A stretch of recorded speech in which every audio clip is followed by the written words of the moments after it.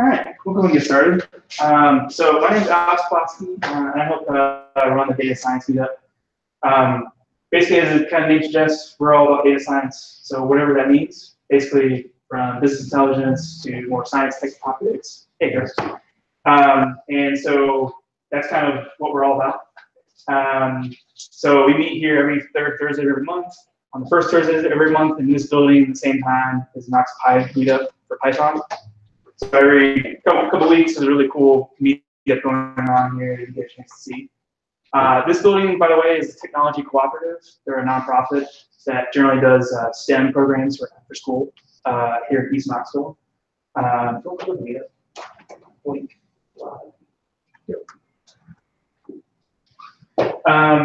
what we're going to actually have is next month we actually won't have a meetup. The reason for that is soon to be announced, KnoxData, which is kind of this umbrella group for all the software developer groups here in Knoxville. We're actually organizing a large quarterly / bigger meetup, about 100 people, with the city and with the mayor, hopefully, we'll see. Talking about open data, because open data is a project started in Knoxville last year. Finally, Knoxville is part of the kind of growing consensus of cities doing this type of thing. And so we're going to have more details here soon, but it'll be the last Thursday of June, so June 28th. More details come out that soon, but it's close enough to the KnoxData Journal Time meetup, so we won't have a meetup, so you can go to that. It should be really, really exciting. Like I said, more details come out soon. You can find out more if you go to the KnoxDevs, meetup.com/KnoxDevs. Find out more about that. The meetup after meetups. Hey, Alex. Yeah. One more thing. So about the KnoxData and open science stuff, there was a really good talk at the end of PyCon. I can send it to you. But this lady lists like 20 organizations that do open data and like where we can list our open data and make it. So there are a lot of good ways to get started. Keep in mind. But our next meetup for KnoxData will be actually in two months. One about deep reinforcement learning. Zach Kimball is not here tonight. He's actually gave a really cool demo on training a computer to basically play Atari style games, which was actually the subject of a Nature article 3 years ago. So it's going to be kind of cool. I've been getting on him for a while to give a talk, so it should be really cool. So, but it won't be as cool though as this talk. So, without further ado, I'll let Nikhil go ahead and get started. Talk about machine learning. Okay, thanks, Alex, for the introduction and also for organizing this meetup series. My name is Nikhil, and I'm a data scientist. But in my past life, I was a neuroscientist. So that's kind of where the inspiration for this talk came from. I've met a lot of people sort of professionally in the data science world who are practicing deep learning, machine learning, computer vision. But I found that, like, while talking to them, they really haven't thought about what a neuron actually is, and from the biology side. And I thought, well, this is a good opportunity to kind of share kind of my previous expertise with the sort of broader group. And so the goal of this talk is twofold. One is kind of a brief historical overview of artificial neural nets. And then the second half is a little bit more about kind of biologically inspired solutions to some of the problems that you might face if you're trying to use neural networks.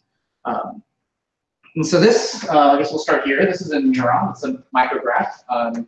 That black thing in the middle is the cell body of the neuron. It's about 30 micrometers wide.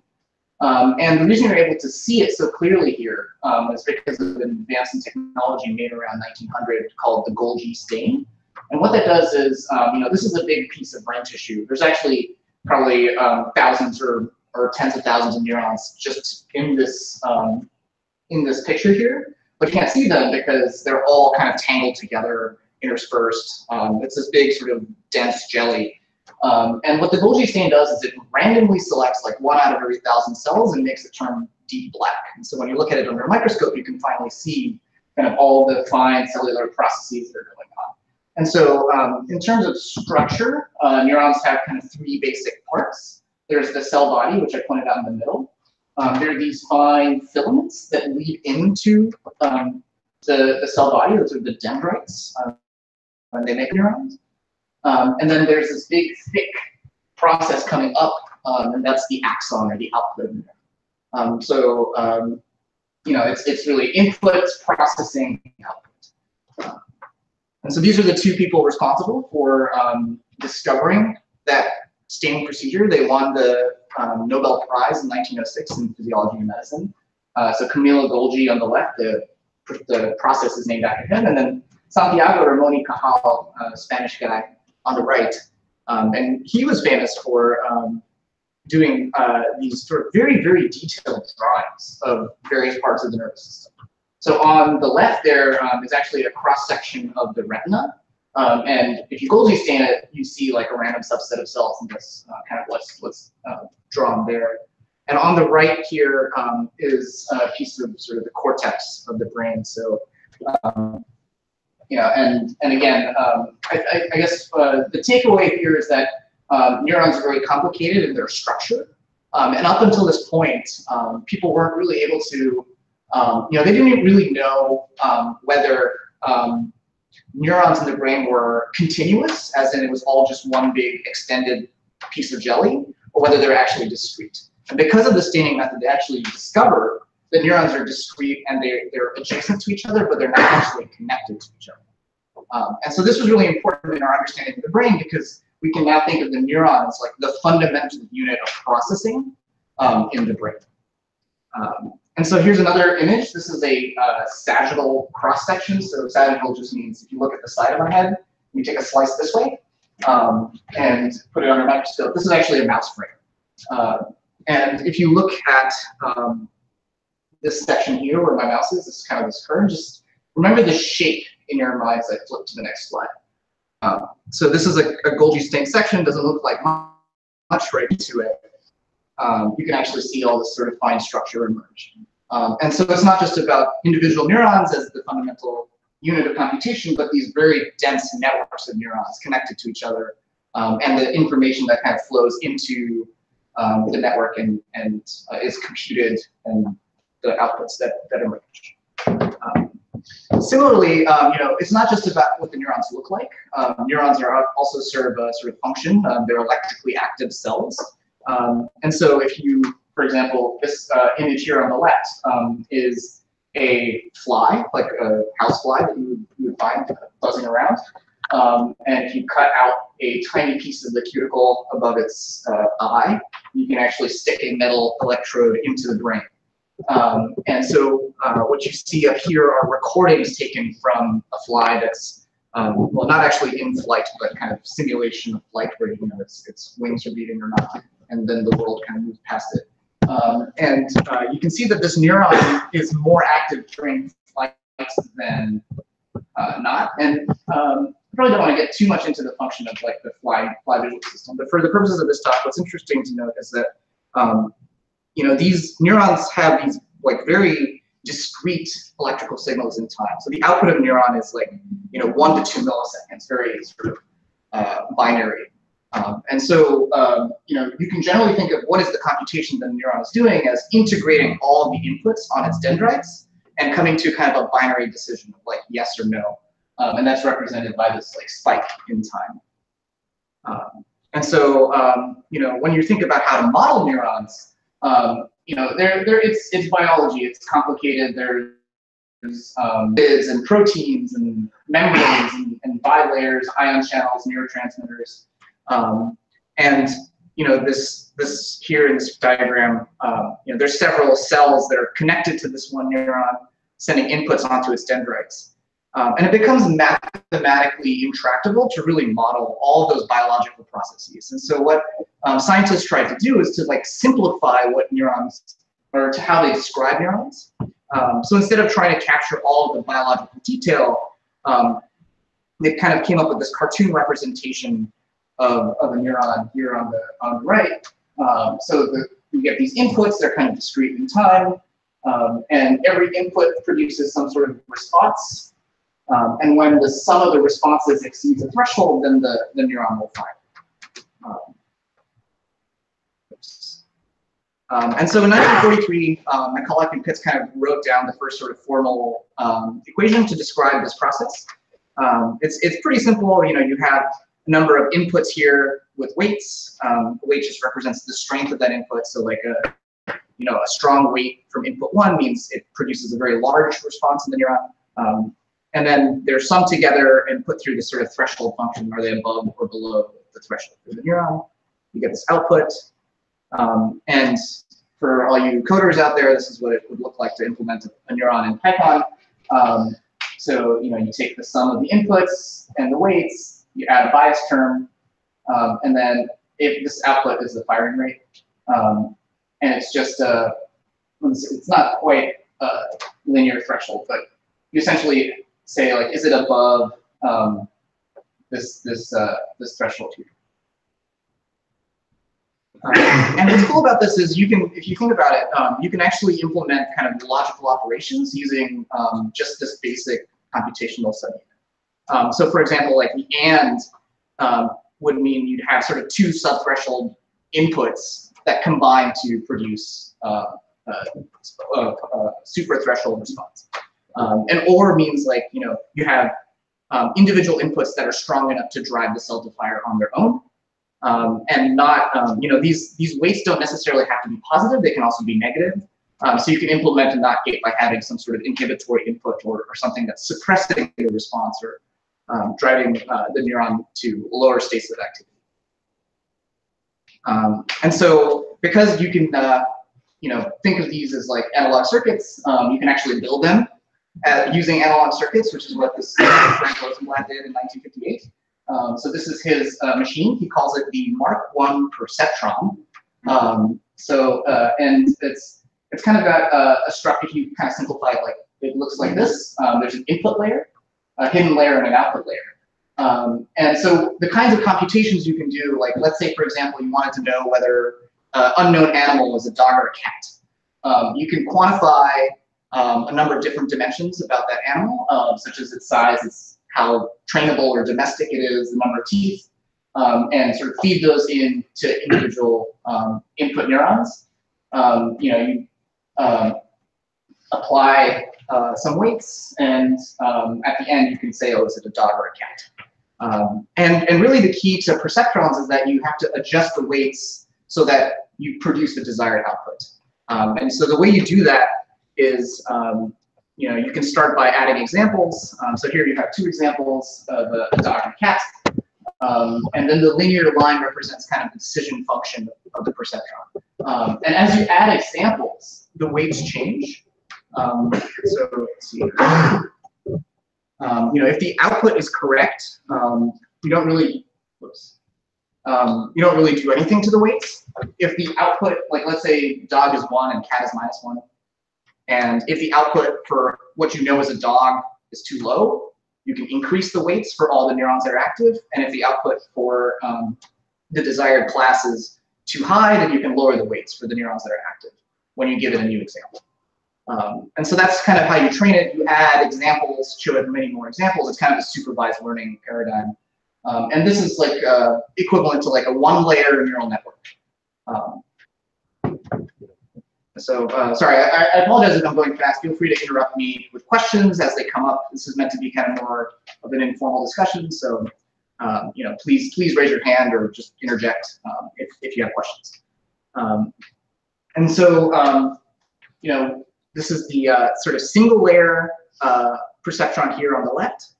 And you can start to classify more complicated types of things by adding hidden layers. And so this is what is meant when people are saying like deep learning. Well, what dimension is deep? And so it's the number of hidden layers. Like now for image classification, people are using networks that have 14 layers, 16 layers, 150 layers. And so that's what's meant by the depth of the neural network. And so this one, which is pretty simple with 2 hidden layers, is what we would call a multi-layer perceptron. Yeah. I had a question about, is there any logic or like reasoning as like how many hidden layers you need?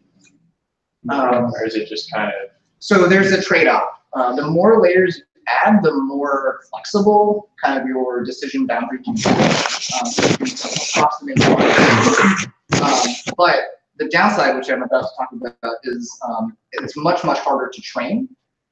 So you can't do the same exercise that you could for a single layer where you know kind of which weights to adjust. Once you have several layers stacked on each other, you don't know whether to adjust the weight of this neuron or this neuron, right? If you know if it's wrong, like which one do you raise or lower? Sometimes maybe you need to raise one and lower the other. And so this leads to kind of a famous kind of, oops, oh yeah, sorry, before I get to that. So this is how you would essentially write down the code for a 3-layer neural network. And here these W's are matrices of weights. So W1, W2, and W3 represent kind of a 3x4 matrix. And so you just do the dot product of that. It's, I guess, a sum of all the activations, essentially. And then you just propagate that down. So the inputs to layer 2 are the outputs of layer 1. Keep going. But to train something that has many, many layers, it's very deep. It's actually kind of difficult, again, because you don't know which weights need to be adjusted to reach your desired output. And so this is kind of the famous backpropagation algorithm that was developed to train these neural networks. And so essentially, I don't want to go too deep into the math, but what you're doing is, you say you have a desired output Y, and you want to know how much of the error in your computed Y for a new example belongs to each of these neurons in the chain. And so you can apply a trick from calculus known as the chain rule, and essentially take the derivative of the error with respect to each of these kind of neuronal activations in this chain. And then you compute the fraction of the error that belongs to each of them, and then update the weights accordingly. And so that way you can propagate the error backwards through the network and adjust the weights appropriately to give you something that's closer to the desired outcome. And so generally, the deeper the neural networks are, the longer they take to train, because you have to run this thousands or tens of thousands of iterations to get it to converge to something stable that works for all of your input samples. So that's the big downside to having arbitrarily deep networks, is like you'll run out of GPU time on your machine or something. So it's just like cursive dimensionality. Cursive dimensionality, exactly. So like the state-of-the-art image classifiers have like 1, 2, 3 million parameters, which are weights. And again, for those of you who like to read code, this is the backpropagation algorithm in code. Again, I'll share this presentation so don't feel like you need to take notes or anything like that. But really, it's just using kind of the Eulerian method for derivatives to give you an update, and then you incrementally update the weights, propagate that through, and then keep going. So just to summarize, kind of artificial versus biological neurons. So artificial neurons in the neural nets that we sort of work with today generally have somewhere in the order of tens to hundreds of inputs per neuron, or synapses. The neuronal functions themselves are relatively simple, so it's just the sum of the inputs and some threshold. In fact, they started out using these like sigmoidal curves for activation, but those become computationally difficult when you're doing really, really deep networks. So they actually simplified them to linear units that basically throw away any input that's negative and just give you the exact sum of the inputs as output if it's positive. So those are called rectified linear units. And if you're reading anything about deep learning, you'll see that term pop up. Artificial neural networks don't have dendrites, and they learn by this backpropagation algorithm. In contrast, biological neurons, the cells will often receive thousands of inputs, and the dendrites themselves, the process. Sorry, your question. You mentioned that there were dendrites that they learn by. So how do these human? How do we learn? How do we learn? Yeah. Still ongoing research there. It's a complicated question, but basically the idea is you have synapses between neurons, and it's not just purely electrical input. It's electrochemical. So the electrical signal at the end of the axon causes a release of neurotransmitter that causes is received by all the downstream cells. They convert that into electrical activity, and so you learn by changing the weights of your synapses, but it's not by propagating the error all the way back through the chain. There's some other sort of so learning the electric signals like artificial. So there's a famous saying from 1949. This guy Donald Hebb, who also won the Nobel Prize. He says neurons that fire together wire together, and so that's essentially like how brains learn in a nutshell. It's about the relative timing of neurons, and then the mechanism of it is like you actually add proteins and ion channels and things to the actual synapse. So there's actual physical structural changes in the brain that cause that response to be greater or lower the next time an electrical impulse hits it. So it's those changes. There's many different time scales, so you can learn, neurons can learn over like seconds or minutes or hours, and each of those has a different mechanism. Right. So the inputs to neurons are these dendrites are actually active, and they can process or shape the signal. So it's not just the sum of the inputs. And then synapses are, as we just talked about, they're unidirectional. So it's not like you can pass an error signal backwards along the synapse. The signal kind of just feeds forward through the network. And if there's feedback, it's through recurrent loops where cell B will come back and make a connection back onto cell A, not because the signal goes the other way. So the signal processing in neurons is generally unidirectional. And the learning happens by adjusting the weights of the synapses themselves through biophysical processes, or just growing new synapses or new pieces of the cell. Yeah. So when you said that there are thousands versus tens to hundreds, is that like the width of the? It's the number of inputs that a single cell will get. Okay. What would the depth look like for the biology? So I don't know what the hierarchical structure looks like. I don't think I have a slide about that. Okay. But just to give you a sense of scale, you have something like 10 billion neurons, which is 10 to 13 synapses, something like that. So it's a lot. Yeah, so you're asking about the hierarchy. What does it look like in the brain? This is highly, highly simplified. So the brain does this task of image classification where you can show a picture and you know like what it is in that picture. So here, it's obviously a cat. Yeah. Have you ever heard of blindsight? Yes. Where the first processing can actually pass through the high processing intermediate processing. Right. You're not aware of your perception, but some part of your brain knows it. Yeah. How do you think that applies to this regular technologies? I mean, do you think that they'll be able to skip various layers once they come up with the algorithm? I don't think it's that they're skipping layers. I think in order to have blind sight, the entire visual stream needs to be intact. What's missing is kind of these, you notice this visual stream here is only in this area of the brain. And the part of the brain that's modulating your attention and awareness and your consciousness, to use that word, is generally like more of the prefrontal cortex. And so I think what's missing is that kind of attention or awareness that you've seen something, even though the signal is available in the rest of the visual cortex. So you can query it in different ways, and that's how they do these clever experiments where they try to tease out whether the person actually saw something or not. But I think you need an intact visual stream to even get it. So is that think I'm applying that to any algorithm so far? No. Interesting question. Yeah, so the brain, the visual stream starts with the retina, and it goes through all these different regions, and it's kind of this hierarchical structure. And each of these regions has tens of thousands or millions of neurons.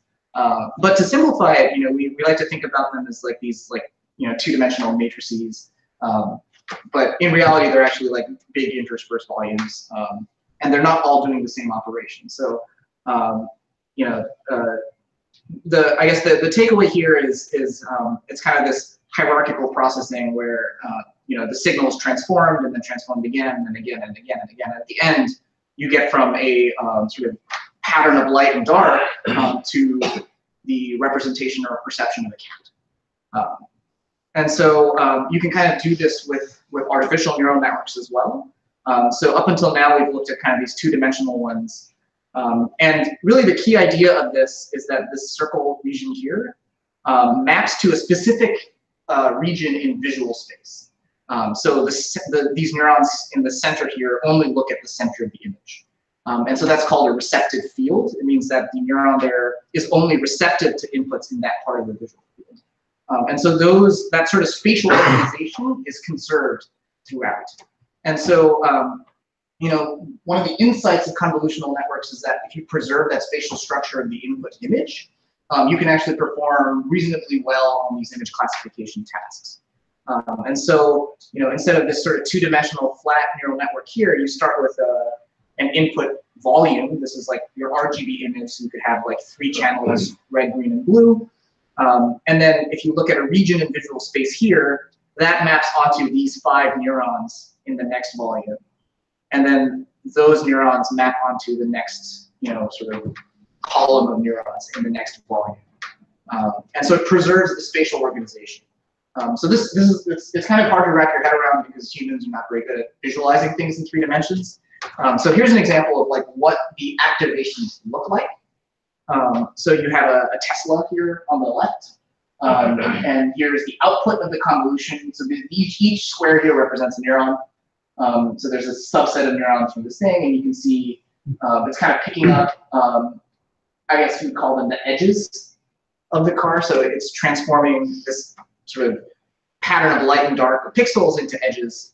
And then the nonlinearity kind of thresholds that, right? So you're only getting edges that are above a certain sort of base value, and that provides your feature to the next layer. And so the next layer does the same operation again, finds the edges in those features from the first layer, thresholds them, et cetera, et cetera, et cetera, until you get to this last layer here, where you essentially get these like very large ones because they're with this pool. What that means is you're taking a group of like 9 or 12 or whatever pixels and just averaging them. So your representation gets coarser and coarser as you go along. Until the last layer, you have something like this, where there's 16 different options, and those are your 16 different classes that you've trained for your classifier. And so then the one that activates the most here is this one on the left, and that's the one that's the car. And so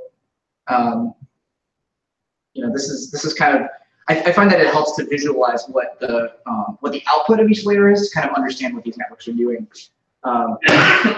People do this in the brain too, using electrodes and stimuli, and they can flash patterns of light and try to measure like what an individual brain cell is responding to. And what's interesting is if you look at the visual cortex, it's kind of the first part of the brain that gets your input signal from the retina, and you measure the responses or the receptive fields of those cells. They look like this. So they have these patterns of like angled light and dark, or stripes like this. And if you look at kind of the receptive field maps for the first layer of the neural network, so if you look at what the weights end up being after it converges, you kind of get the same features here. So I thought that's kind of an interesting coincidence. And then layer 2 is kind of like the sum of these things, which is what you would find in visual cortex 2.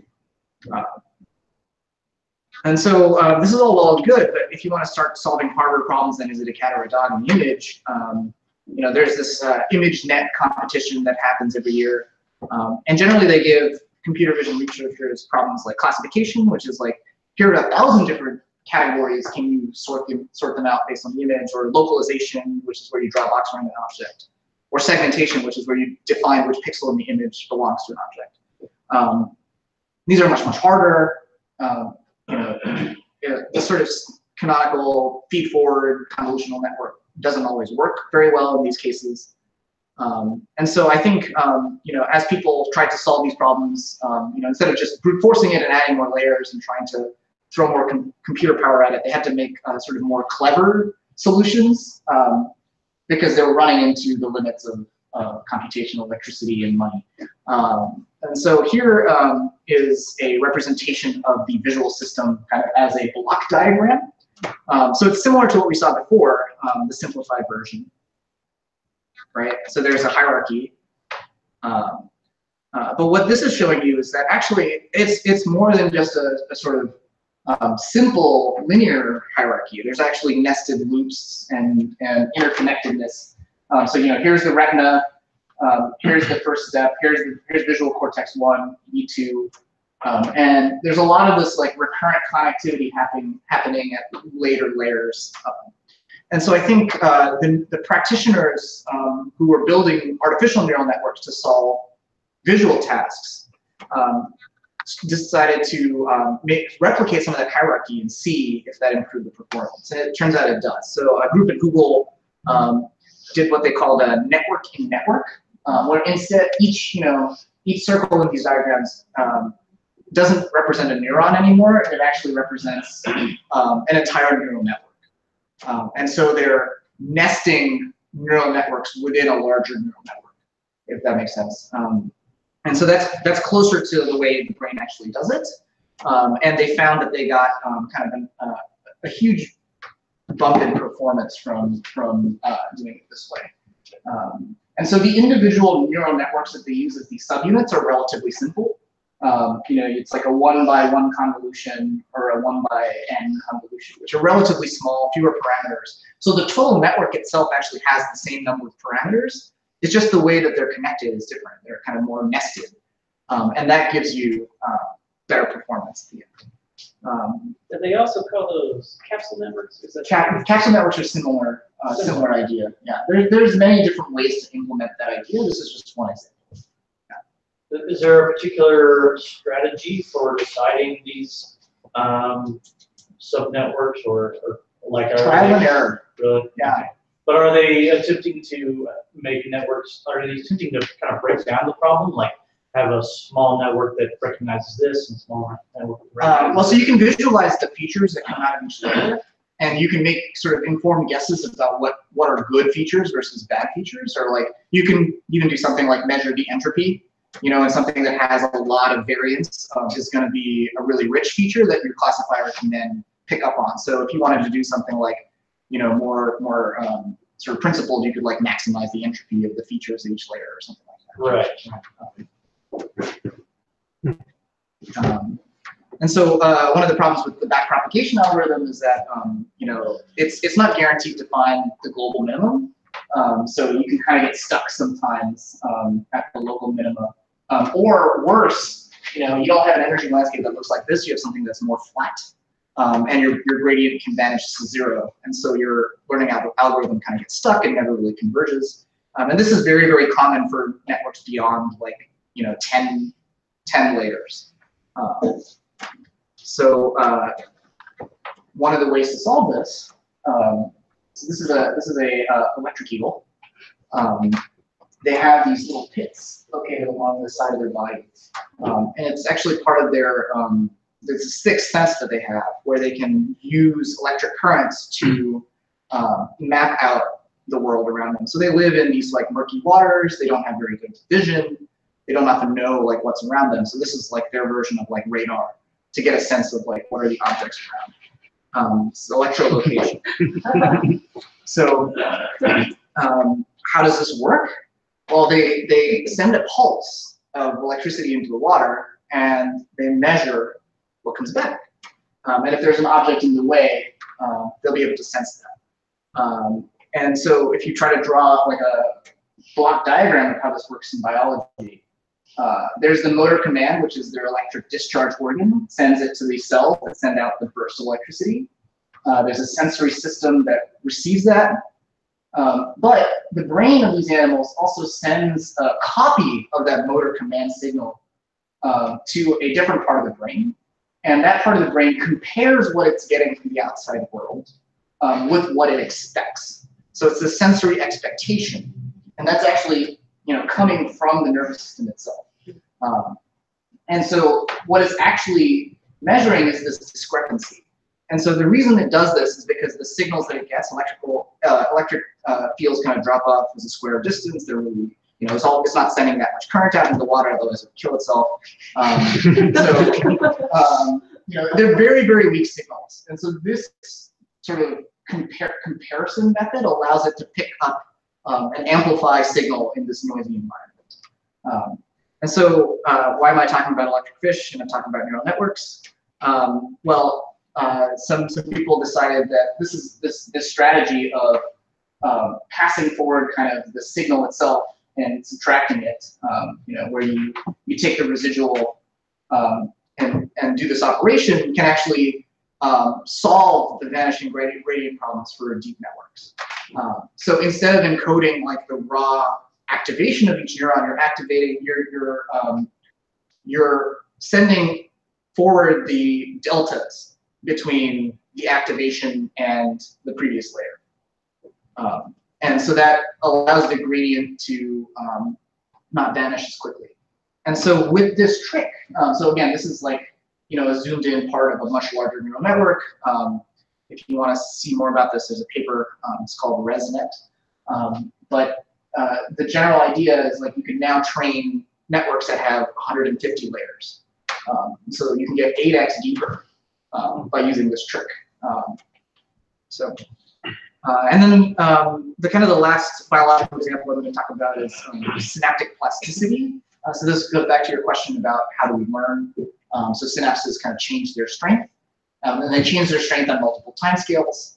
And so one of the things that happens in the brain is that the timing of when signals reach a given neuron affects whether that weight is strengthened or not.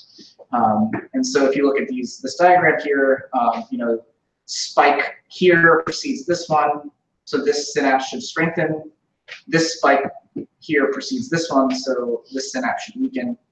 And you can express that as this learning rule here, where this is the x-axis and this is the synaptic strength. So if the spike happens 100 milliseconds before, you get something weak. If it happens really close in time, you get a much stronger weight. Similarly, if it happens right before, you get a very large decrease, and if it happens like a long time before, you get less decrease. And so you can add this kind of faster timescale plasticity to deep neural networks. This is kind of the activation equation for a given neuron, and they're adding this term in red, which is kind of this faster sort of synaptic plasticity term. So this is actually a paper out of Uber's research group. And the task that they're showing it, or they're trying to solve here, is actually given a sequence of images, can it learn something about the sequence of images that when they test it with an incomplete version of something it's seen before, that it can reconstruct or complete that image. So you show these three, you give this as the test pattern, and it should reconstruct this image. Similarly, you show it these three, you give it this, and it should reconstruct this image. So this is just like a kind of toy example of the task. The actual task involves thousands and thousands of images. It's actually pretty difficult. You can't solve it with your ResNet or like state-of-the-art feed-forward neural network. And so it turns out that by adding this this plasticity term, you can actually add sort of enough memory or hysteresis in the changing of the weights themselves to give you the desired outcome. So in summary, what is machine learning taken from biology? I've shown you these three examples. One is this network, so you can improve the kind of the accuracy of classification with nested hierarchies. There's also the residuals, so you can train deeper and wider networks by encoding the deltas between the activation as opposed to, and the previous layer, as opposed to just the activations themselves. And plasticity, which is kind of simple meta learning, or learning about the process of learning itself through online, faster timescale adaptation. There's a lot more. Deep learning is a very rich field. There are a lot of different things. Like next month's talk is going to be about reinforcement learning. That's kind of loosely inspired by the dopamine system in the brain. I didn't talk about that. And there's a bunch of other stuff like associative memory by John Hopfield. You know, long short-term memory, LSTMs, is another type of neuron that people use in neural networks. And so a lot of these have biological origins. And so I guess in conclusion, you know, if you're ever working on this kind of problem and you get stuck, maybe turn to biology and see what solutions might arise. And just to, you know, there's been a lot of hype in the news, and if you read, you know, tech blogs and stuff, people are worried about super intelligent AI coming to get us. And I'm not really worried. The reason I'm not worried yet is because of the simple benchmarking. So there was a famous Go match. Go is a board game between master Go player Lee Sedol from Korea and AlphaGo, which is Google's DeepMind's kind of AI Go playing bot. And you know, if you look at just power consumption, AlphaGo was running on 1920 GPUs, 1920 CPUs, 280 GPUs. You know, just some back of math. Comes out to around 200 kilowatts of power for just the you know, the compute itself, not counting all the cooling and infrastructure to invest. And Sedol, you know, his brain invented about 20 watts. And you know, the rest of him is 80 watts, 100 watts. So it's about 5 orders of magnitude. So, you know, super intelligent AI is going to run out of power. So I think we'll be okay, at least for the near term. Awesome. I've learned so much awesome. Yeah, it's true. Well, I don't know. Also, that's during training. So they yes, that's true. It's for training, but they actually use that same machine to play some matches. And I think when they did the exhibition matches, they had like miniaturized the network and run it on their TPUs. But it's still to more power. So I mean, it's a server rack instead of a server room. Questions? Yeah, I'm curious, what you know about, I guess this might be similar to the question I asked before, but like, can you have these intermediate layers? I mean, what's the prevailing practice, I guess, the prevailing strategies for how to form those intermediate layers? Because I mean, I understand like the input is an image and the output is something that kind of identifies the classification. But how do you go about, I guess, deciding what to put in the intermediate layers? Generally, what I've seen done is people start with something that gets close. This is a pretty, I guess, popular field these days, and so a lot of people are working on similar problems.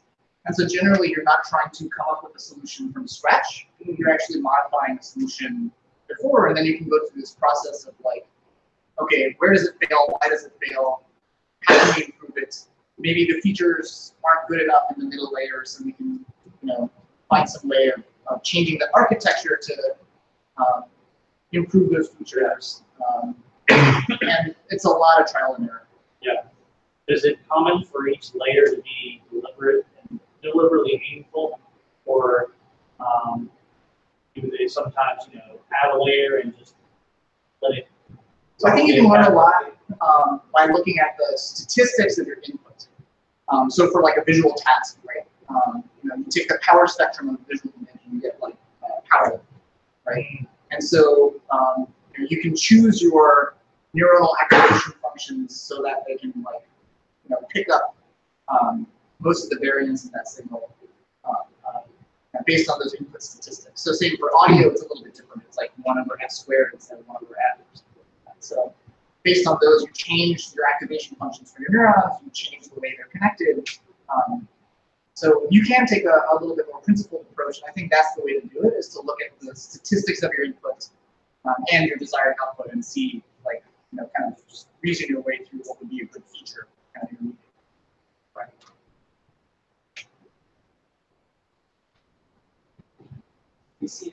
installations that you're like the energy?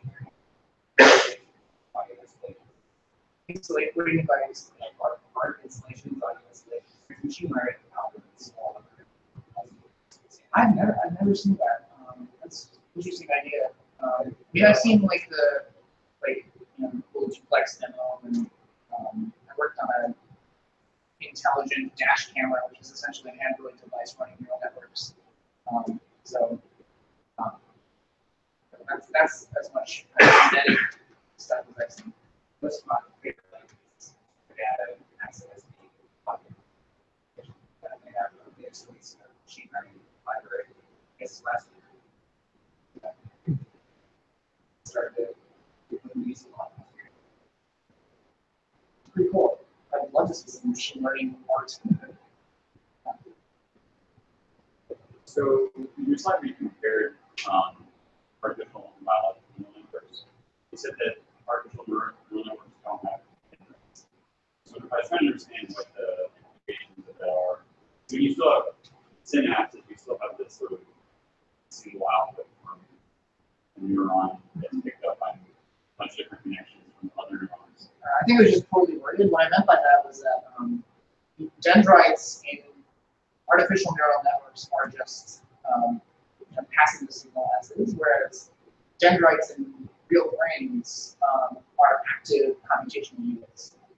So, for example, there are cells in your retina where the dendrites have an electrical resonance, and so you can give it a electrical input, and it'll actually like ring for a long period of time.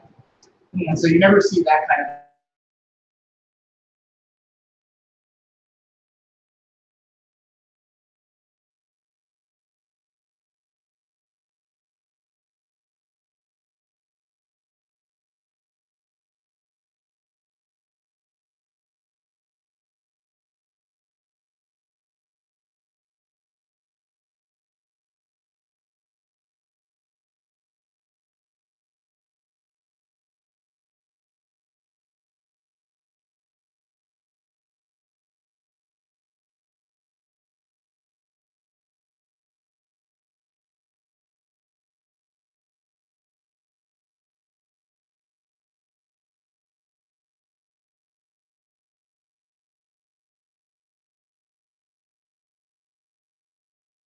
one layer feeds back into previous layer of that same layer. And that has that sort of temporal characteristic, and that didn't solve their task either. So there's something special about varying the weights quickly during the inference step that gives you. It's a pretty technical paper. We can talk about it if you want, but I don't know. I have to probably reread it a couple of times first. So one thing, this is maybe a really dumb question, but my understanding from this presentation, having never used machine learning, is that these connections at each level are uniform. They're homogeneous agents, right? They're like a representative agent. Are there any neural networks or machine learning algorithms that have like, different types of essentially processing units and that integrate information across like, different types of processing units? It's a great question. I haven't encountered that. Again, like I'm not kind of actively researching in this field, so I'm not like as well read as like some other people. But that's an interesting idea. So there are different types of neurons. So I've been showing mostly like the simple rectified linear unit or something like that. So people have more complicated neurons, but they'll generally make a network that has all the same type of neuron. This little layer. Or each layer, yeah. Oh, interesting. Yeah. Within the layer, yeah, generally all the same. Is there a reason for that? Is there a constraint? It's easier to code. You're in a matrix. It's the way they've always done. Calculate all the calculations. Yeah, because if you look at entries, you can have basically like a matrix. You could have, biological layer. Yeah. Grow some neurons and Yeah, exactly. they Is like trial and error, right? And then the trials are very